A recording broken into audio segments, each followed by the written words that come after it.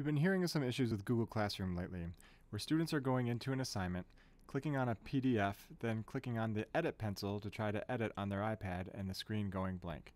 So first of all, thanks to Denise Powers and Beth Johnson for bringing that issue to our attention.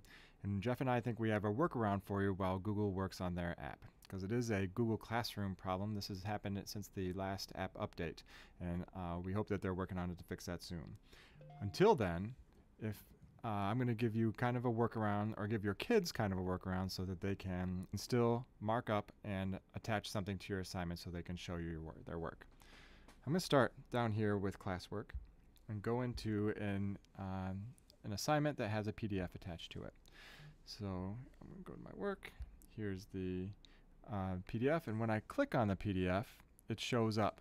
The problem is when kids are clicking on the edit pencil, the screen is going black. They're getting the edit tools, but they're not able to see the document to be able to edit it. So instead, our workaround is to tap on the screen to get rid of this top menu, and then take a screenshot of the PDF. So take a screenshot. If you didn't know, you click on the power button and the home button that's in the middle of the screen at the same time.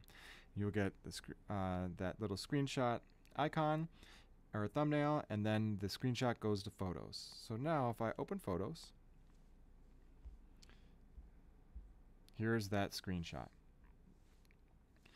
If I choose Edit and then click on these three dots, I get the option to do Markup. So Markup gives me all the Apple edit tools down here to be able to edit that screenshot, that photo.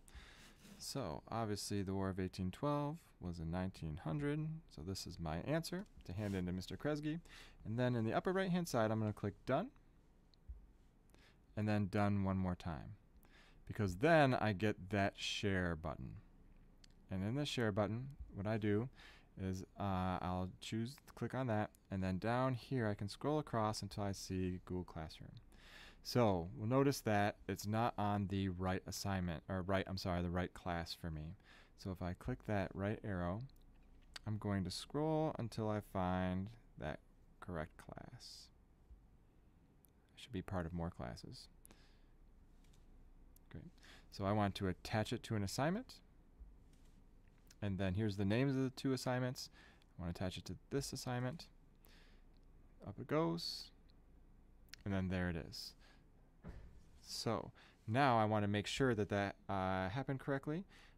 That closed off by itself. So if I open up Google Classroom, make my way back, and then refresh the page just by dragging down. If I open up my work, yep, there's that. There's the edited PDF, or I'm sorry, edited screenshot. I'll bring that up. Yep, it worked just fine because my edits were there, and now I can click Turn In. So though that seemed like a lot of steps, it's not. Really what you're doing is just opening the PDF, taking a screenshot of it, opening that screenshot in Photos, editing it, and then just attaching it to the Google Classroom assignment.